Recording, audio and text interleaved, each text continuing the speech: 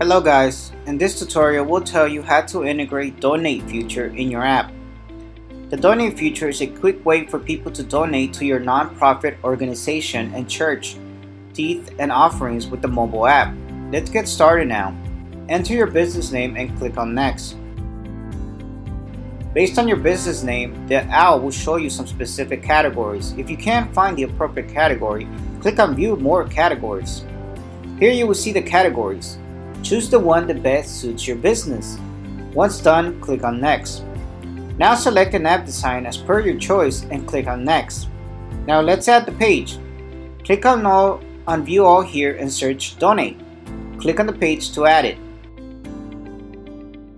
Here's your donate page name. If you want, you can change it. From here you can change the page icon. If you want, you can select a solid outline icon or image from our library or upload your own custom icon image from this section. Now let's move to the content section now. Here you will see name of cause field. If you want, you can change its name. From here you can change the icon of this field. If you want, you can select icon from our library or upload your own custom icon. Now enter the page URL here. Click on add more to add multiple fields. From here you can delete the fields.